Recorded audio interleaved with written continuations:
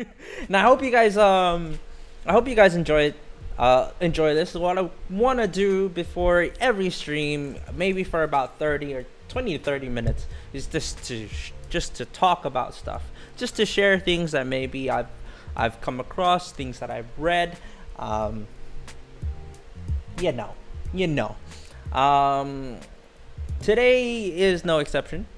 Today actually is where we're gonna start, and as the title suggests, we're gonna be talking about. Hey, what's up, King? Yeah, cookie story time, dude.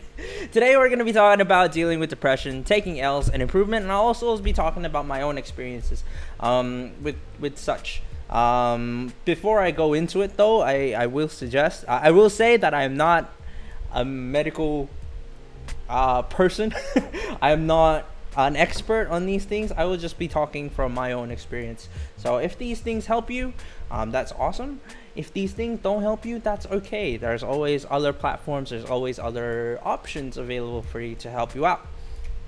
But anyways, before without further ado, we're gonna get right started. So I hope you guys will sit back and chill and relax, and we're just gonna let the music take over as we go through story time together. Well, today, as you can probably tell from the title, dealing with depression it's depressing. It's so depressing. I myself have been dealing with depression for a while. I've been diagnosed with both anxiety and depression. I've been told that in many cases one comes with the other, and also comes with what was it? It comes with something else. There's three, but more. But I've only been diagnosed with the two. And for a while now, I've been taking antidepressants. I find, personally for me, like I know some people have been saying, I've said that antidepressants can hinder your creativity, and I do find that somewhat true, because I find that my creativity is directly correlated to my emotions, so how I'm feeling at the time. And antidepressants, as you may know, it kind of just, so your emotions are here, it kind of puts a limiter onto it. It doesn't go further than that, and it doesn't go like lower than that, so you're stuck at a plateau with your emotions. And I can see that's where people complain that it kills their creativity. For the longest time, I was the same, because I wasn't sure what to do for my YouTube channel, which I need to, my wife keeps telling me that I need to work on. So I tried to deal with other ways to cope with depression. One thing I tried to do was to work on my physical health. As some of you may know, as some of my friends know, I tried to go vegan I tried to go vegan for a month. I didn't end up going for a month. I went for like maybe 3 weeks. 3 weeks was I nearly was. I was close. I just found that it wasn't for me. I found that it was very difficult, very difficult going vegan, but especially because I'd have to buy food for myself and then for my family because they didn't want to go vegan. my like, we love the meat, so what was that? Oh no, I tested it. I checked it. So it's all good. My wife was just saying that the fan is getting in the way and it's a bit noisy. And if you can hear the fan, that's OG. It's really hot here in Perth, Western Australia. So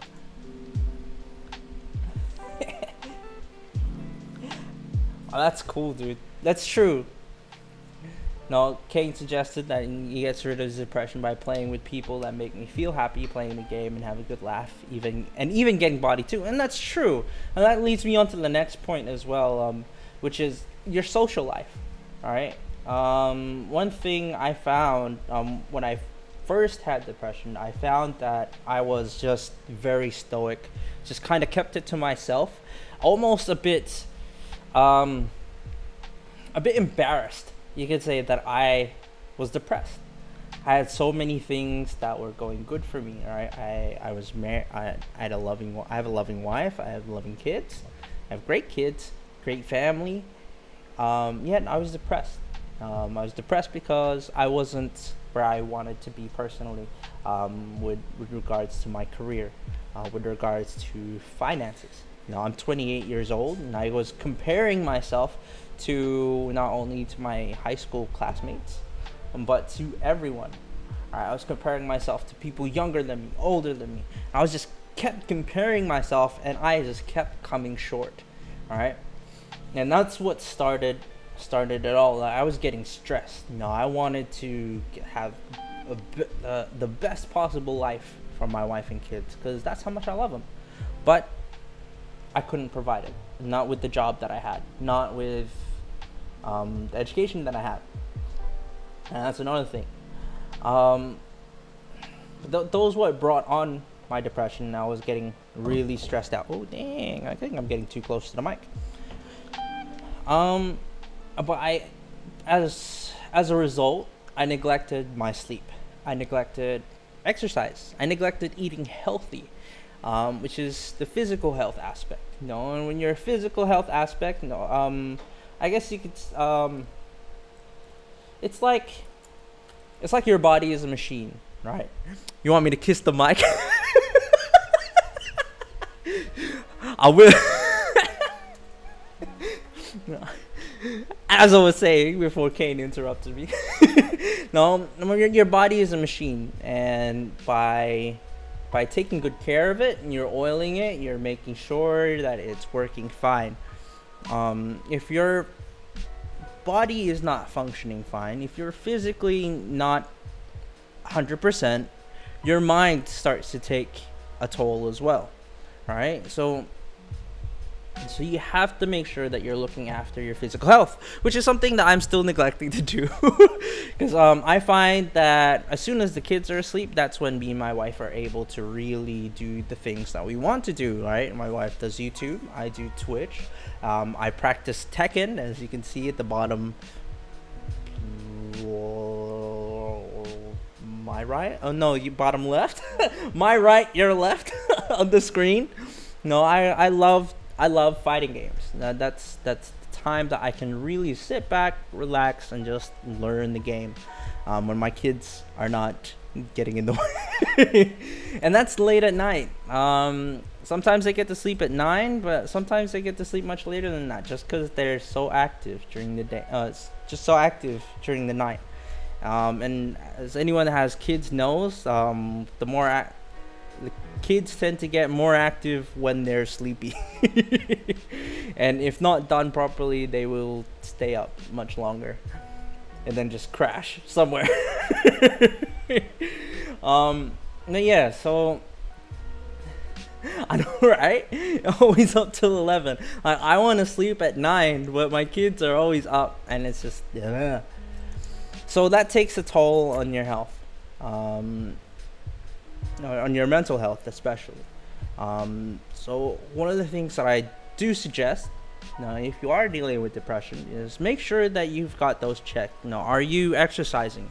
It doesn't have to be you don't have to be like a gym bro. You don't have to be like ripped, insanely ripped like Jin or whatever. You just have to have that be active, right? Be active.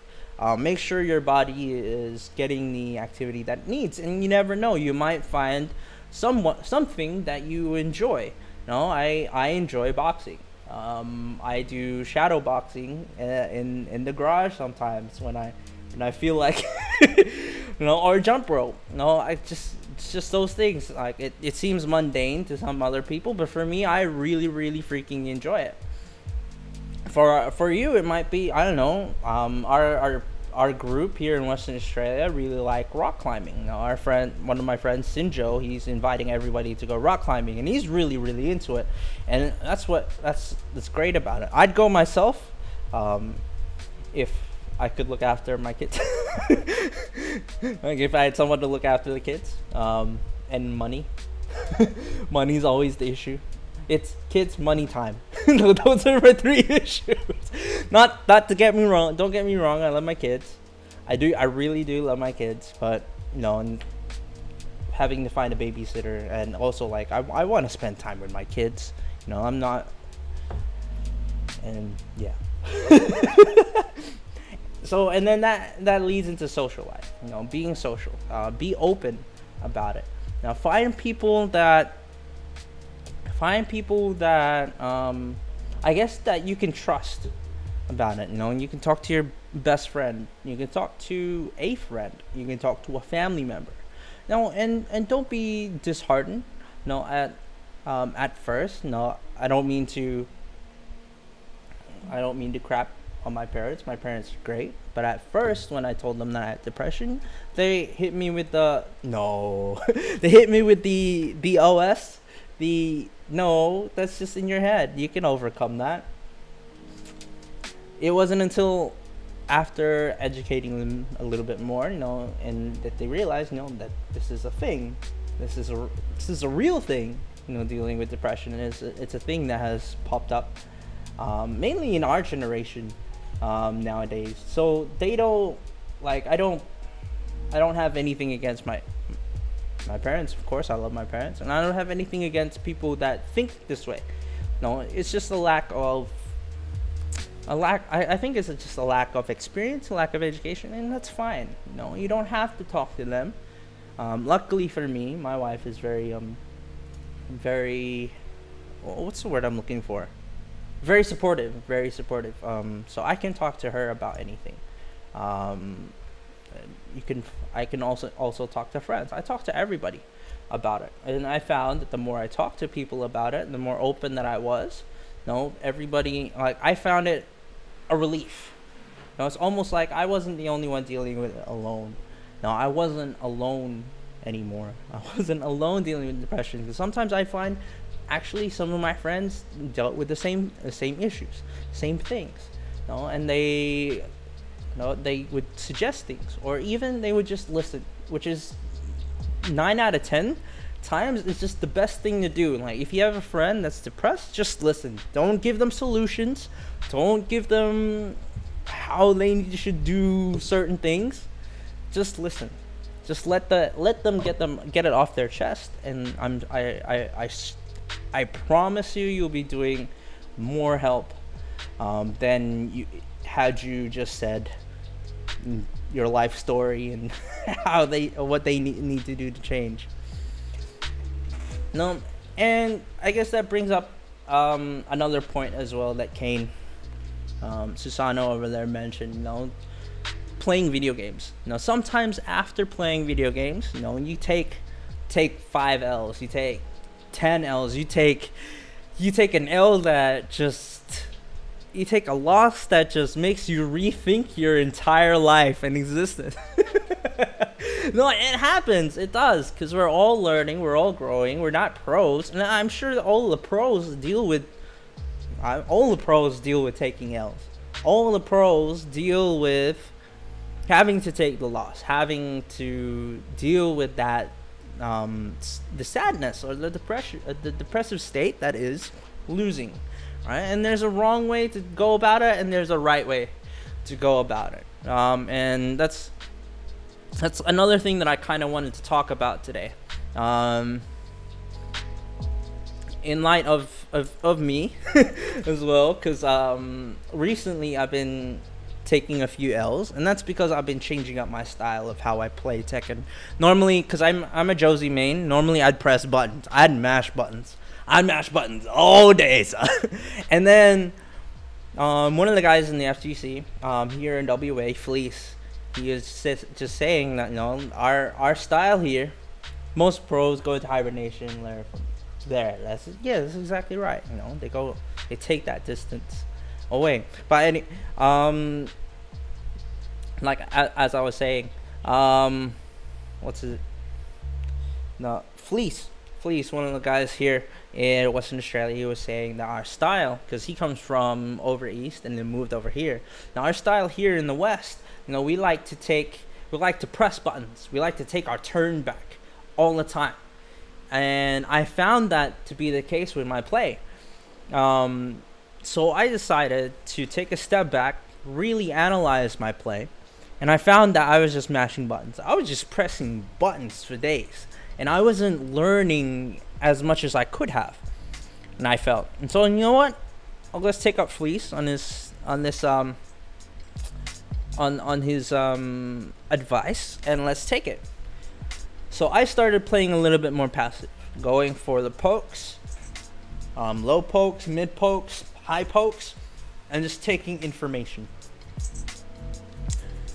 Of course, with that change up, I started taking a lot more L's. I started taking a lot more losses, and it's easy. Easy for me to get depressed, because I already have depression. And for a while I was taking the L's the wrong way.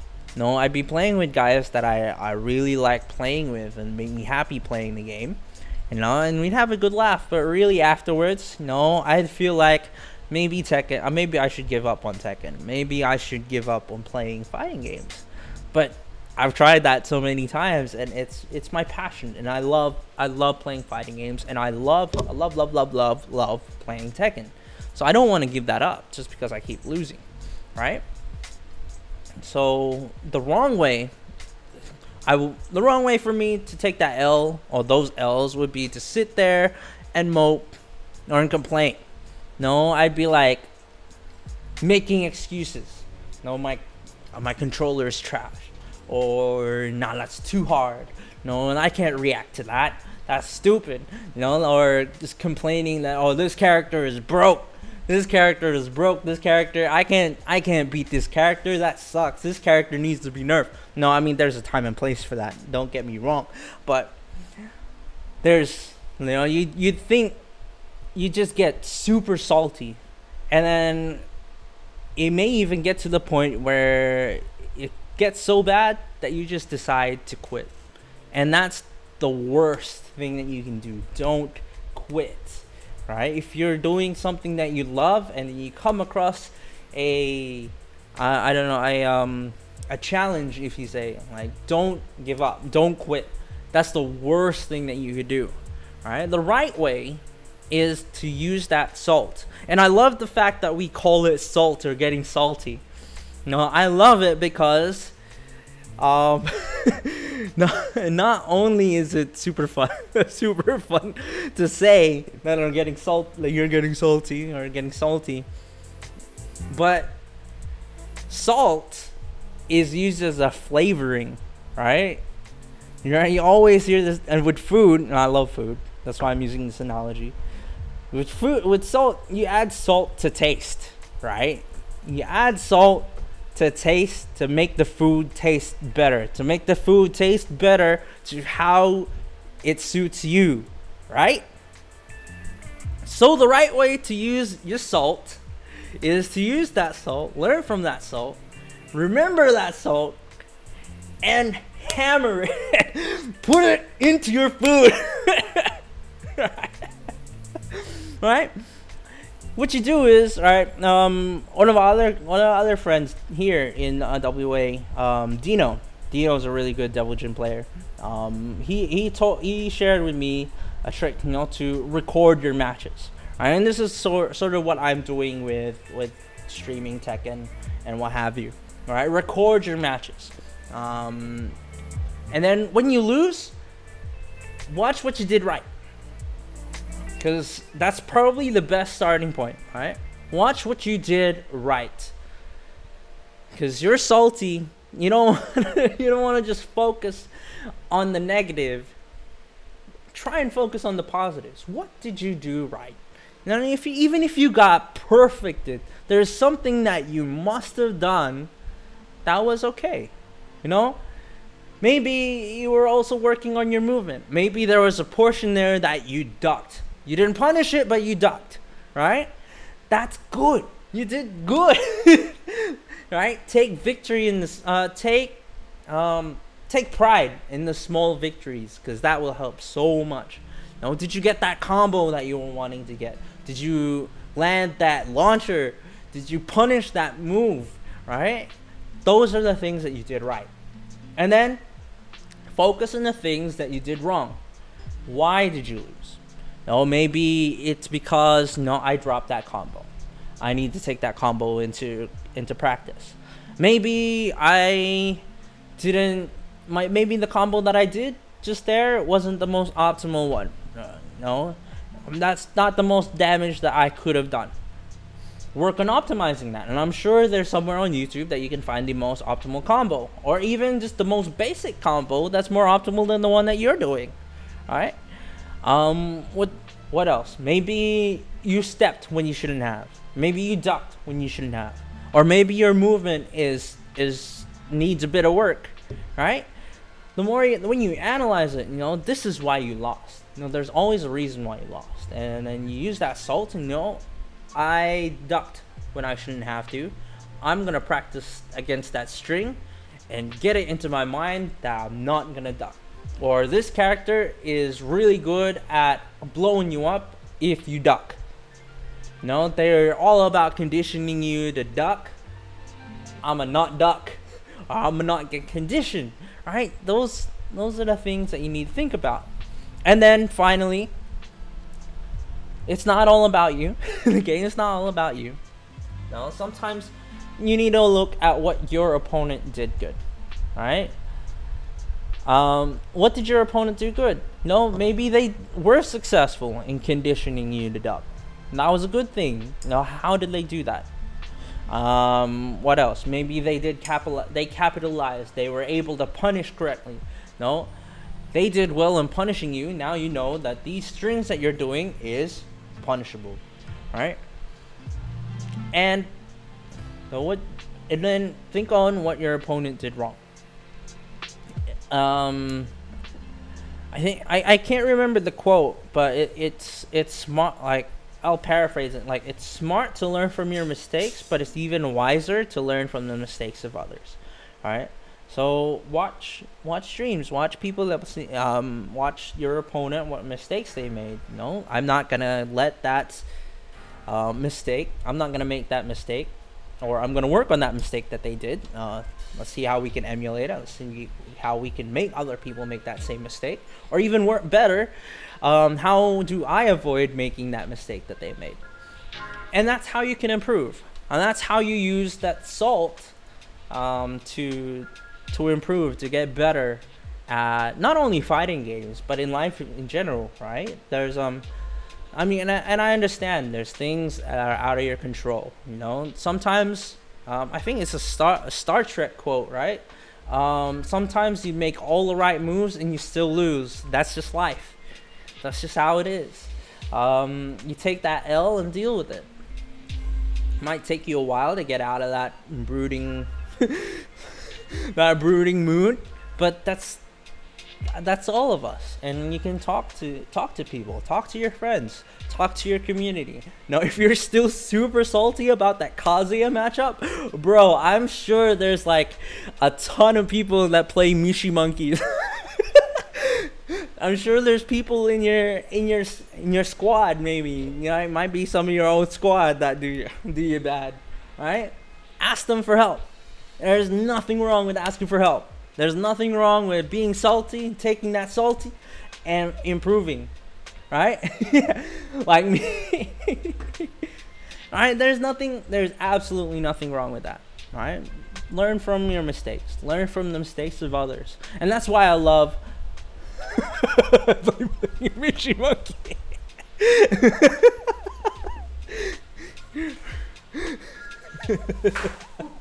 Oh man, I love it when people call it Mishi Monkeys, but like Mishimas actually are pretty good. Mishimas are the OGs. But not, in all honesty, like that's just how it is. And I'd like to think as well, if you are watching this and you do find yourself in dealing with depression, maybe with post match depression, or maybe just depression in life, feel free to approach me. I'm on you. This will probably be on YouTube. This will